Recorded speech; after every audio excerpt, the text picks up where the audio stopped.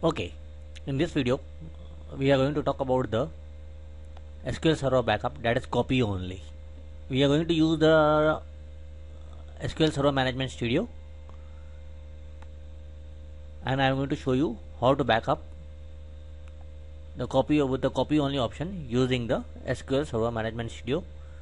Okay, here the database Northwind.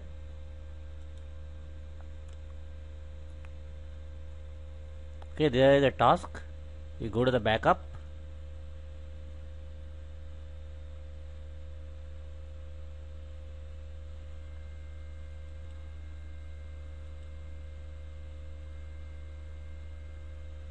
Let's bring it to the center. Okay, now we are going to use the copy only backup here, and we are going to remove the already transaction log file that is there, and we are going to add to the path rather than a device this time.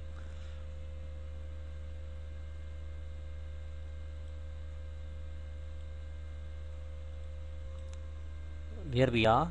Actually, you can see that the path has already been selected. Okay, if I want, I can change the path name.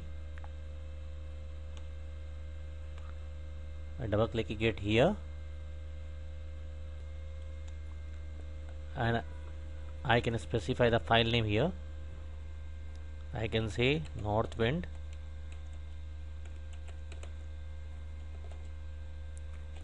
copy only database copy only .dat back. Sorry. Okay, and we are back there in the same screen, and I'm going to click OK again.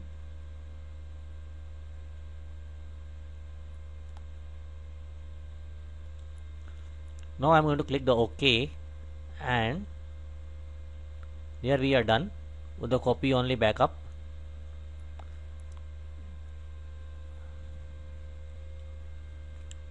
This says that the Northwind has been successfully completely backed up.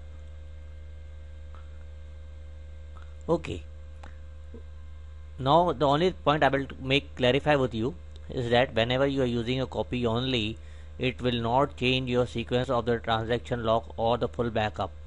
It does not disturb the sequence of your full backup, transaction log or differential backup. You can continue as your other backups as it is. The copy only will just make a copy, and that's it. It will not change the sequence of any backup.